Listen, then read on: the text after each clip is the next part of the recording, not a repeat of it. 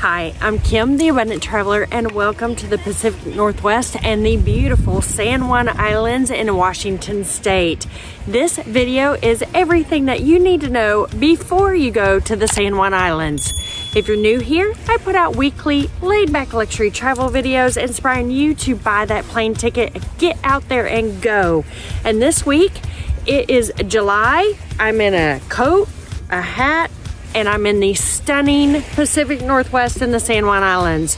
First and foremost, the easiest way to get to the San Juan Islands is to fly into Seattle, Washington, hire a car, rent a car, and head over to Anacortes, which is the ferry terminal. The ferry will take you to 4 of the different islands. It will take you to Friday Harbor, which is San Juan Island. It will take you to Orcas Island. It will take you to Shaw and to Lopez Island as well. So make sure to stop at the co-op in St. Vernon before you get to the ferry, because the ferries today are late and we're having a picnic on the bed of our truck before we get on the ferry to head to Friday Harbor. Cheers! When you're purchasing your ticket in Anacortes, it is actually a return ticket. So as long as you're traveling from Anacortes to Friday Harbor in San Juan Island, you will pay that direction, but as you head back to the mainland, it is free for cars, people, as well as bicycles and motorcycles. The San Juan Islands is an archipelago of 172 islands with ferries going only to the 4 I mentioned previously. You can get around to the rest of the areas by seaplane or by private boat. You know, it's quite rural. It's really beautiful out here. You have these gigantic, gorgeous cedar trees and redwoods, and it is lush and green. There are ferns everywhere. The water is too cold to swim, in my opinion. I am traveling with a friend of mine who is swimming every single day in that Pacific Ocean, but for me, it is way too cold. So a little bit about the topography and what you will see on the San Juan Islands. First of all, let's talk about the animals. It is the place in the U.S. in the contiguous 48 states where you will see the most bald eagles. And I promise I have seen 3 or 4. In fact, yesterday there was one right above me. You will see seals. Hopefully you will see the orcas that live in the area. They are fishing on the salmon that is here. The seafood is delicious, by the way. Make sure to get those West Coast oysters and the salmon. In addition to the animals here, you will find a gorgeous topography with big mountains, not so big. Mount Constitution is 2,400 feet, and it is the 2nd highest mountain on an island in the lower 48. And a little history about the San Juan Islands. It was originally charted in 1791 by a Spanish explorer who named it the San Juan Islands. Since that time, it has been controlled by the British coming out of Victoria, as well as the US. Currently today, these 172 different islands are part of Washington State and San Juan County. So let's talk a little bit about what to bring on a trip to the San Juans. It is July currently, and it was 52 degrees this morning and low 70s in the afternoon.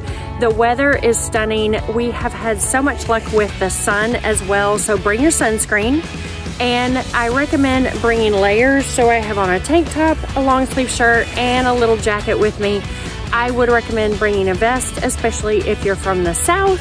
That way you have different layers for different times of the day. As far as shoes, I have brought Birkenstocks and hiking boots, and definitely you want to bring your water shoes. If you decide you want to swim in the Pacific Ocean, which I think is not a good idea, you definitely want to be wearing your water shoes because it's not easygoing sandy beaches. And while you're traveling to the San Juans, I recommend stopping on the way in the town of Mount Vernon and going to the co-op, to the grocery store before you head out to the islands. The groceries are a lot less expensive, and going to the co-op, you get the local plums and cherries and delicious lettuces. Everything is so gorgeous and so fresh.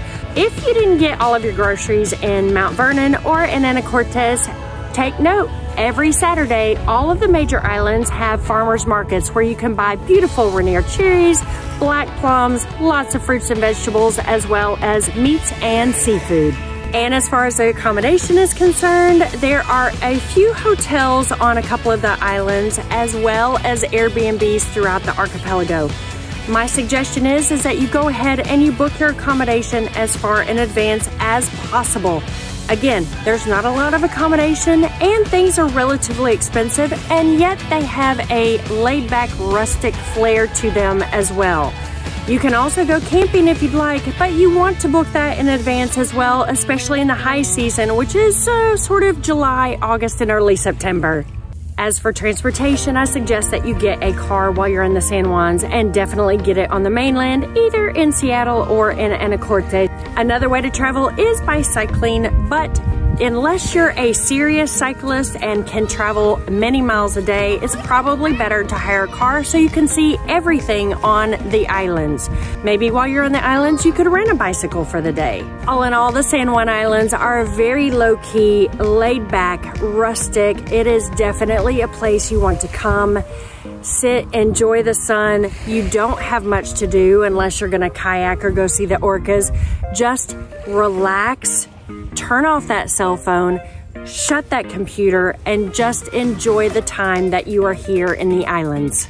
So how many days should you spend in the islands? I'd suggest perhaps about a week. Maybe spend 2 nights on San Juan Island, 2 nights on Orcas Island, 2 nights on Lopez Island, and maybe go to Shaw Island for an evening.